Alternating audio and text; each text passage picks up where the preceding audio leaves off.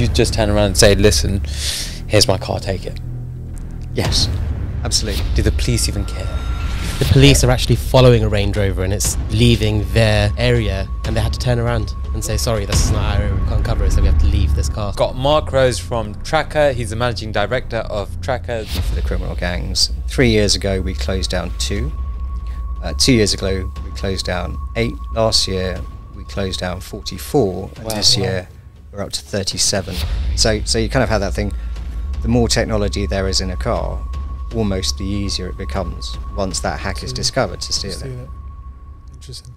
But perhaps more worrying is if they particularly do want that vehicle, they might come and find you and ask politely for the code. And if the polite asking doesn't work, in a position which you don't want to consider too carefully.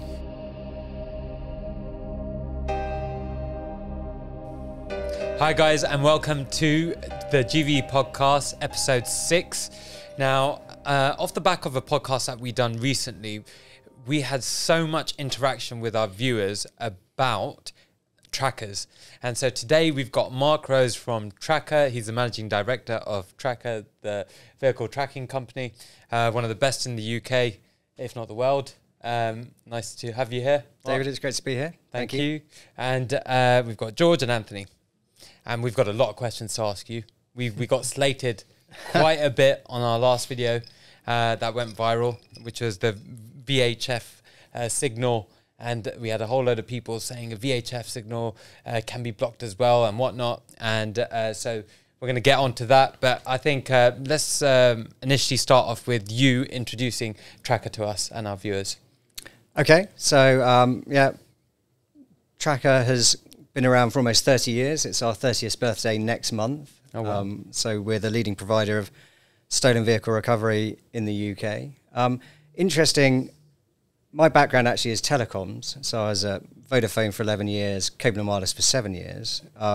Massive companies, Vodafone, £40 billion company, does a lot of things incredibly well. But you come to somewhere like Tracker, when I joined 4 years ago, it has 2 genuine, unique selling points.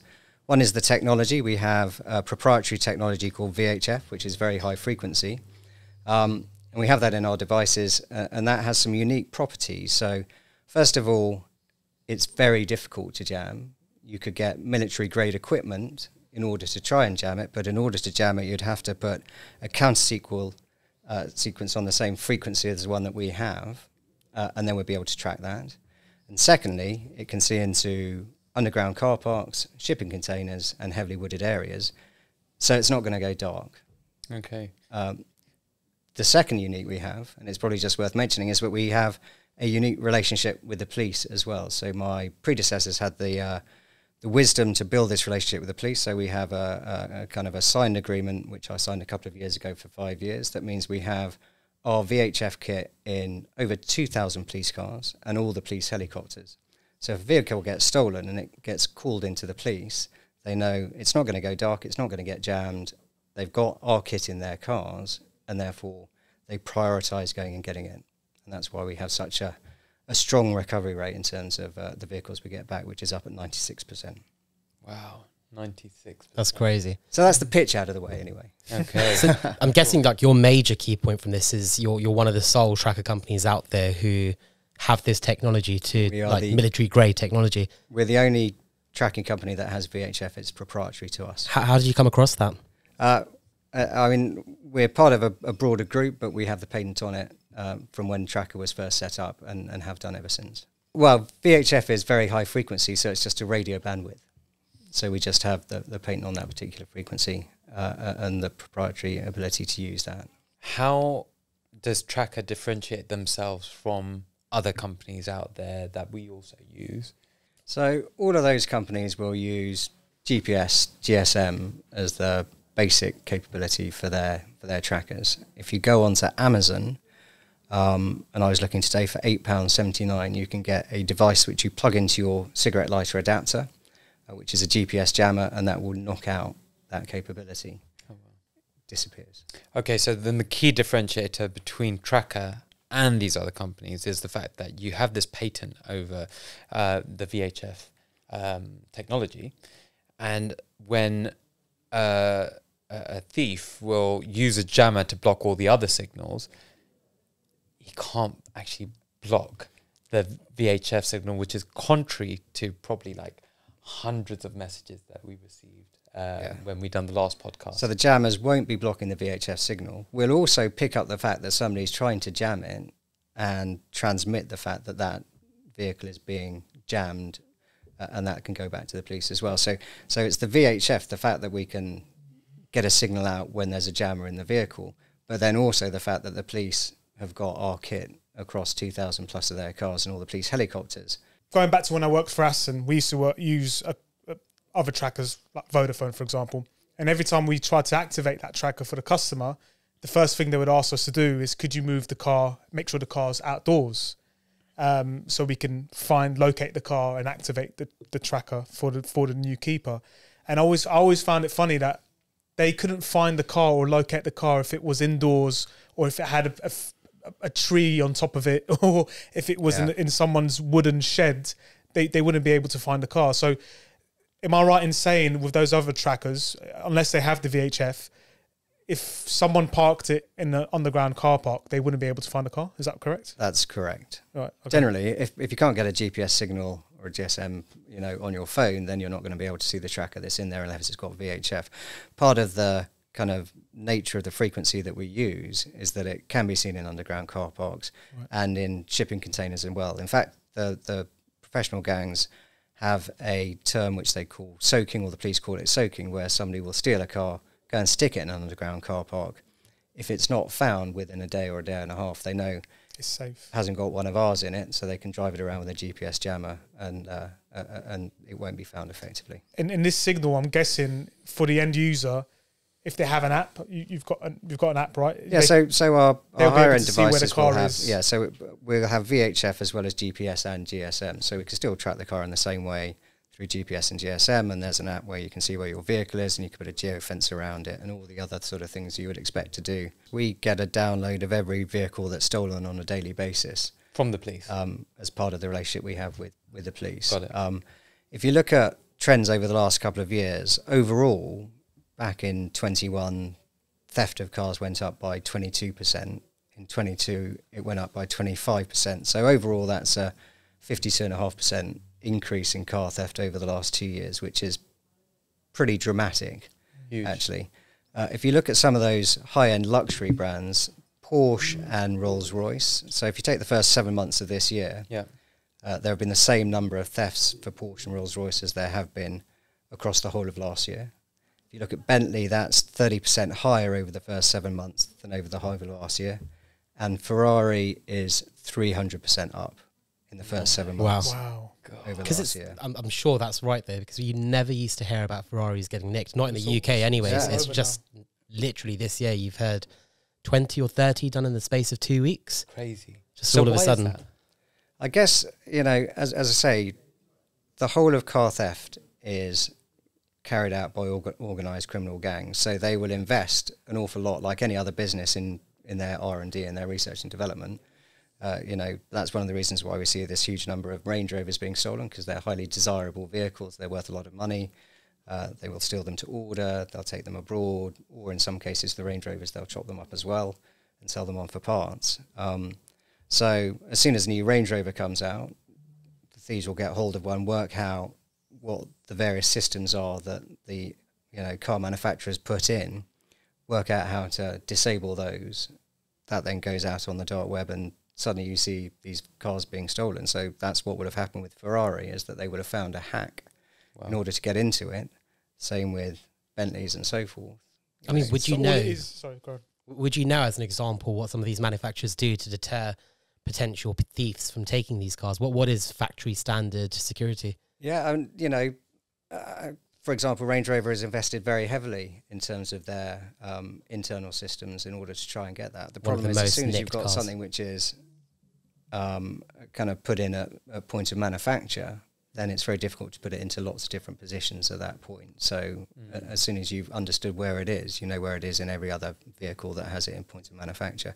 Now, there will be some aftermarket fit that they're doing as well, but all of the stuff that we do is aftermarket. So, it goes into vehicles after they've been sold, and then we'll have a whole variety of different places, obviously, which I won't discuss, where we put those devices, and that means that they're very difficult to find. So these manufacturers are installing trackers at factory, very similar to what you guys are doing, or is it different, completely different technology?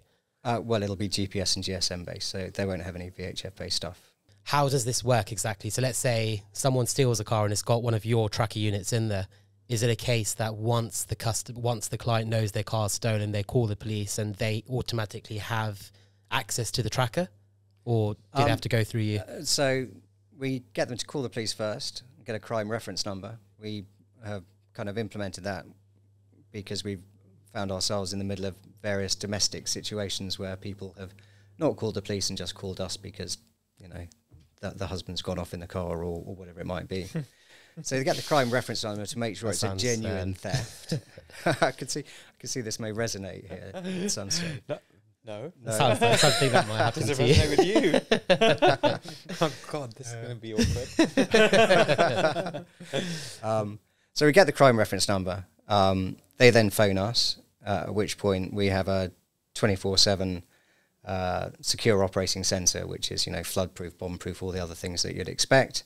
And through our official relationship with the police, we have contacts into all the various different police forces where we can phone up direct people in the traffic, in the car theft areas in order to deal direct so that they will immediately react to the thefts as they come in.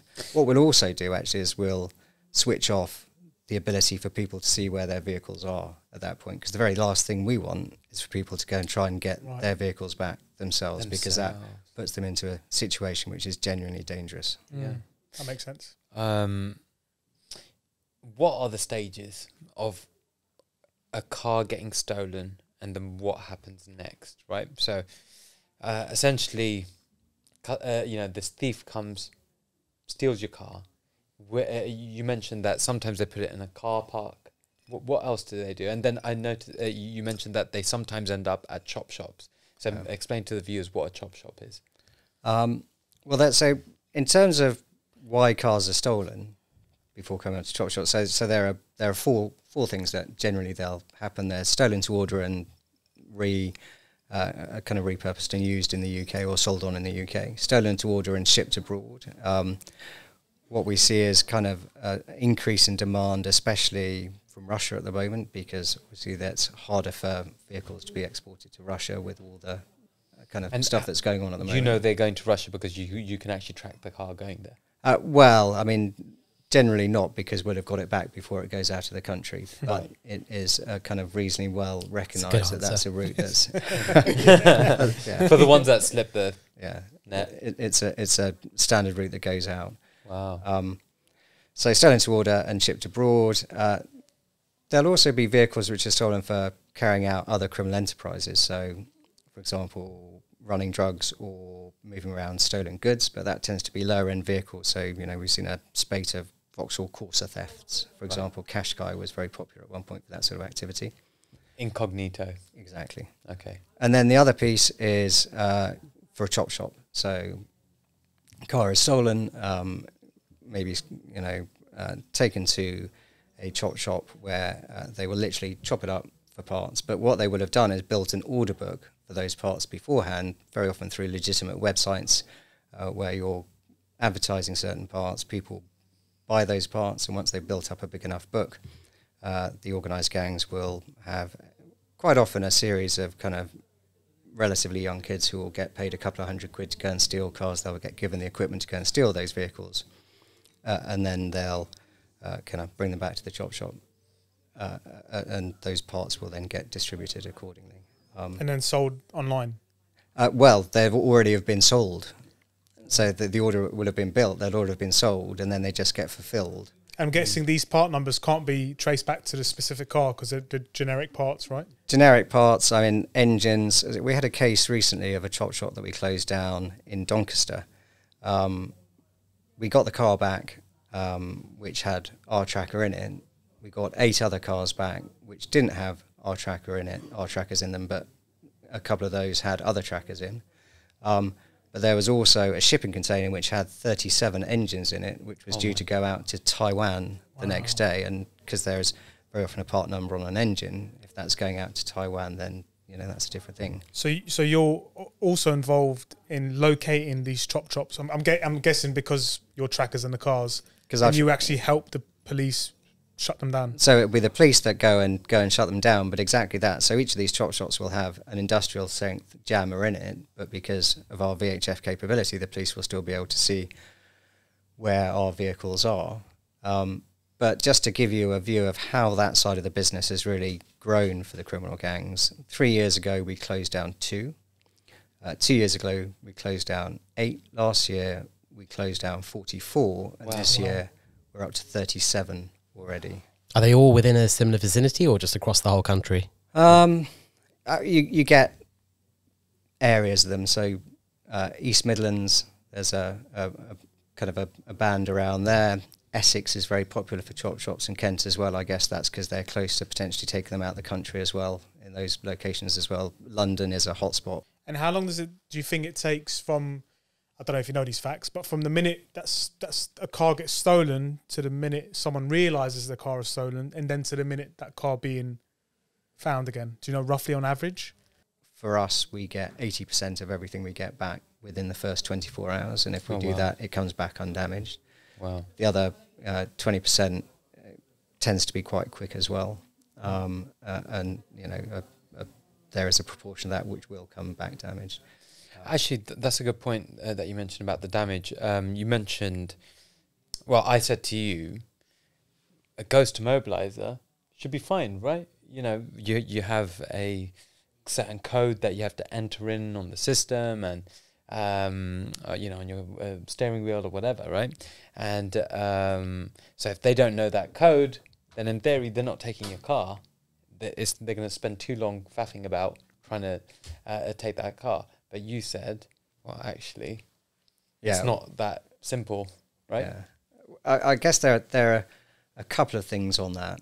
First of all, we're seeing more and more hacks around the ghost or any immobilizers, actually. So increasingly, again, there's investment in being able to crack those.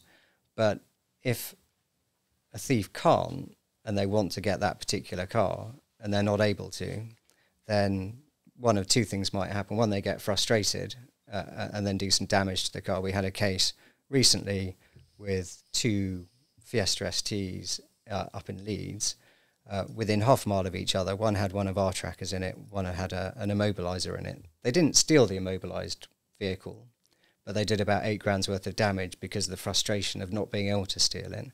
They stole our vehicle, but we got it back within 24 hours undamaged, and it was fine on the back of it.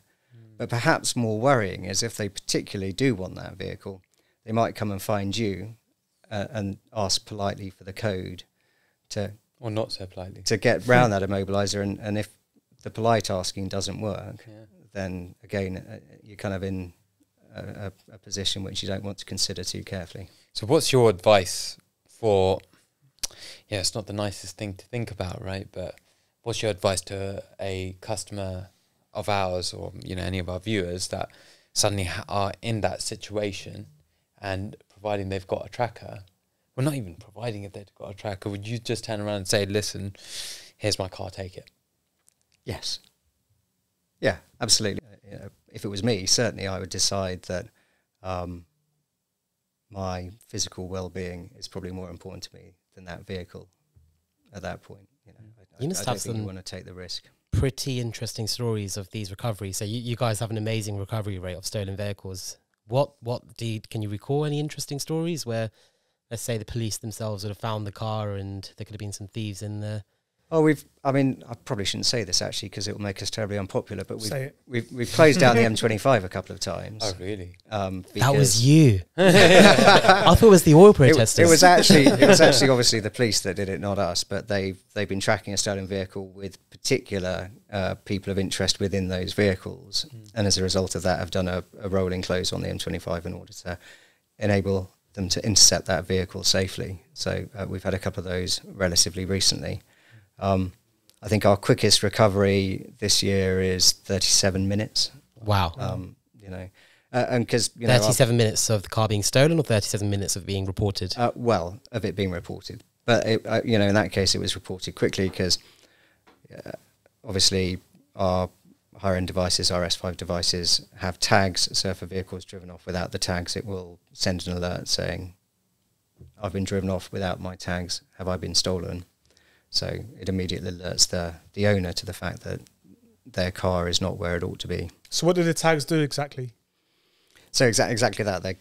They are Bluetooth enabled, and there's some logic within the device within the car that says if the car starts and moves off without the tags being present, send a message. And where would you recommend the customers to leave these tags? On the key rings or in their wallets, or We tend to just put them on the car keys. on the car keys? Yeah. Okay.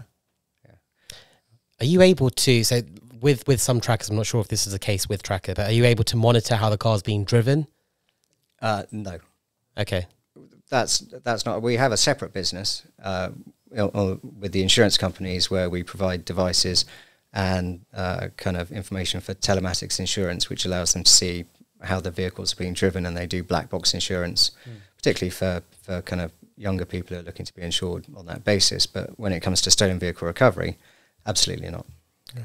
No, I mean, I think if certainly in your line of business as well, if you buy a supercar, you probably don't want somebody looking at how you're driving that car particularly. But these are things that customers ask us, right? Sometimes they do get a bit paranoid or worried. No, or 100% not. Okay. There's been some funny scenarios, actually. So you have a lot of valet parkers, and they'd leave the car at, won't say the name of the restaurant, but they'll leave it there. They'll go inside and they'll check their phone and realise the car's being driven 80 miles an hour down the A40. And it's like, hold on a second, it's a 40-mile-an-hour road. What's going on there? Yes. I mean, you can see where your car is at all times and where it's being driven and the routes that it's been driven on and so forth. So, yes, if it's valet parking where they should just be putting it underground and they 2 miles up the road, then you know more that something the hasn't the quite car's happened. on the A40, not doing 80 miles an hour. Yeah. So the good thing is that we've started installing them, which Yes. is great. We've started installing trackers, and we do our own bundle now as well. So it comes with the tracker, and there's an additional device that you mentioned. Yeah, we've got a nano device as well, which is a supplementary device too, which we can add in as sort of a belt and the braces type thing. That one actually is only GPS, GSM enabled, but again, it's the size of a matchbox. Wakes up on a daily basis, says, "Have I been stolen?" If it has, then it gets a message back saying start transmitting your location on a regular basis, and then we can recover it. And this nano device, do you have to have it as well as, or can you have it just on its own?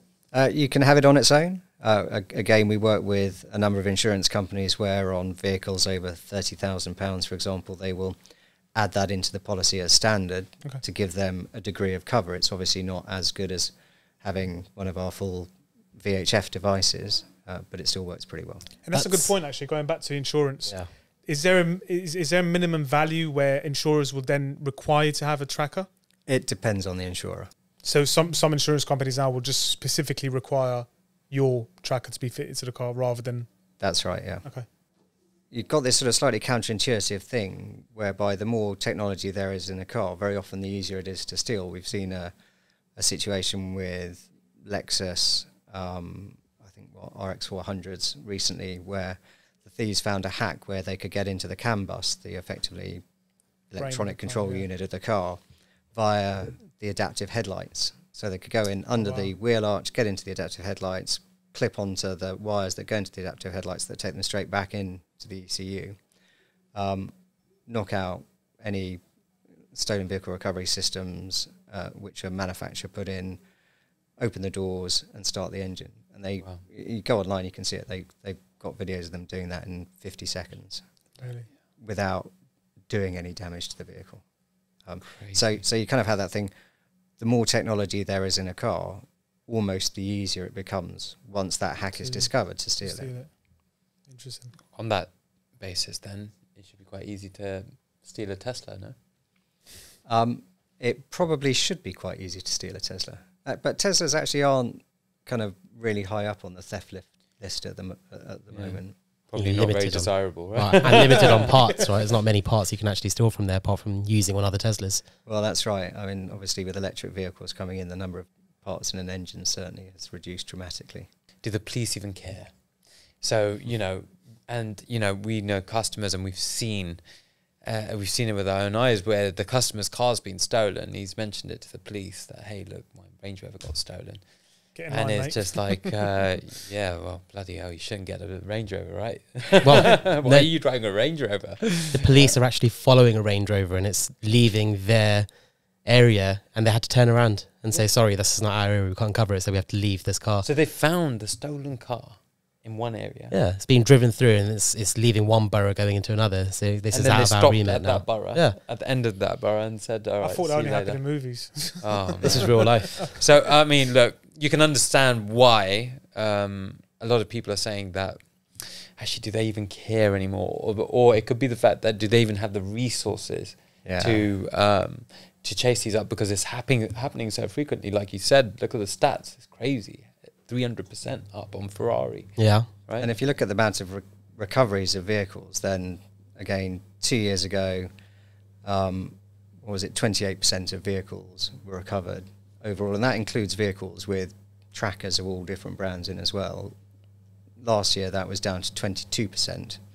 So, you know, the chances of it coming back are relatively small, but you're absolutely right in terms of the resource. Okay. Well, look, that's been very insightful. Thank you, Mark, for coming down and enlightening us with how Tracker is the #1 tracking device for your vehicle. I think it just goes without saying, right? If you've got a car that is probably like over the value of like £30,000, would you say? £35,000? Well, I mean, really, you know, even if it's, we sell a lot through various dealer groups and so forth, and they may go on vehicles from £10,000 upwards. Oh, because wow. Yeah. if you're paying £10,000 for a vehicle or anything, that's still the second most Still a lot expensive of thing money. you've bought. Yeah. You know, be beside your flat or your house if you have one. Exactly. So, Yeah. but yeah, certainly £20,000-30,000, especially with what's happened in that kind of second-hand car market and your ability to replace the same vehicle for the same amount of money, then I think more and more people are looking to get that feeling of security in their vehicles. Oh, perfect. So, look, at the end of the day, if a car means something to you, it could be 20 grand, 25 grand, or 250 grand, right? At the end of the day, this is one way you can safeguard yourself to ensure that if it does get nicked, that you'll be able to get it back. 97% success rate. And for the sake of 2 or 3% of the value of the vehicle, it's a no-brainer, right? It's an If absolute that, yeah. no-brainer. If that, yeah. And really speaking, the way you deal with the theft is really simple. You get one of these installed on your car, you let the person steal it, and you're kind of, you have that peace of mind knowing, You go to bed and wake up the next morning and it's back on your driveway. It's back on your driveway, right? Well, the good thing, like I mentioned before, was that we're installing them. If any of our viewers / customers want to get this installed on their car, they can use the GVE code, which is GVE10, which gives them 10% off. And they can use the link that we're going to put within this video as well. It doesn't have to be installed by us. It can be installed at any of your accredited installers around the country. But also, if you do want to get installed by us, you just give us a call. We'll give you a discount as well. So no, thank you once again. It was very insightful, and thanks, boys. Hope you guys like this podcast. If you do, please like, subscribe and share, and until next time, see you later.